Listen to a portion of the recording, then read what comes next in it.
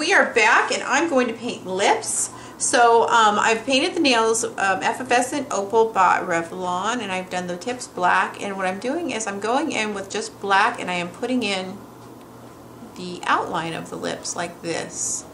And just kind of like getting them ready. Okay, now when this dries, it's going to be, when this dries, it's gonna Did he just fart in the dryer? No. Oh, okay. Not that I heard. Just wow. sitting there like it's a chair. Yes.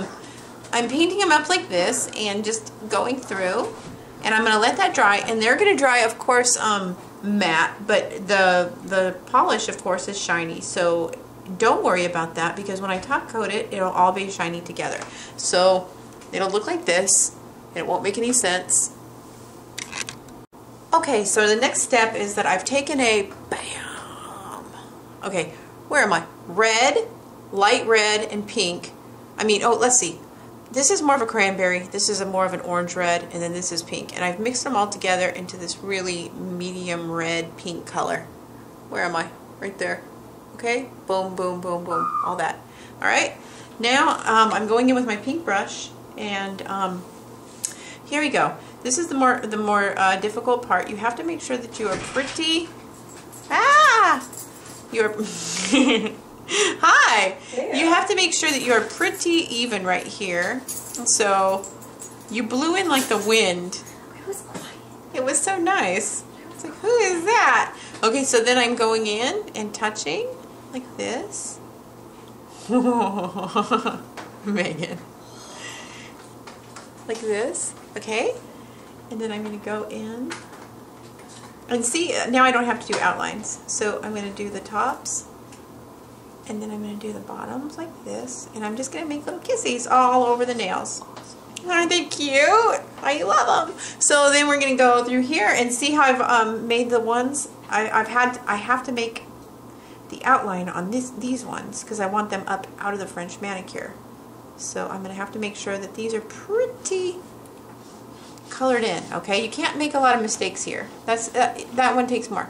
But down here, you can make like a big one, like this, and then a smaller one. You can have them go all directions, and basically just make little tiny kissies all over.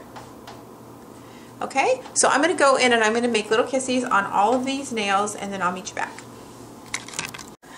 Okay, now let me scoot in for you. Okay, too much. That's good.